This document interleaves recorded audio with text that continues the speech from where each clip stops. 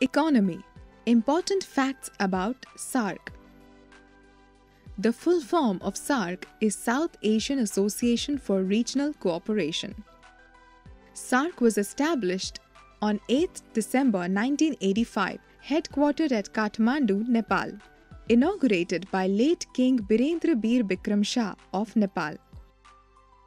The main objective behind SAARC formation is to promote active collaboration and mutual assistance in the economic, social, cultural, technical and scientific fields, strengthen cooperation with other developing countries, cooperate with international and regional organizations with similar aims and purposes. There are 8 members of SAARC at present, that is Afghanistan, Bangladesh, Bhutan, India, Maldives, Nepal, Pakistan and Sri Lanka. SAARC comprises of 3% of the total world's area, 21% of world's population and 9.12% of the global economy as per the 2015 report.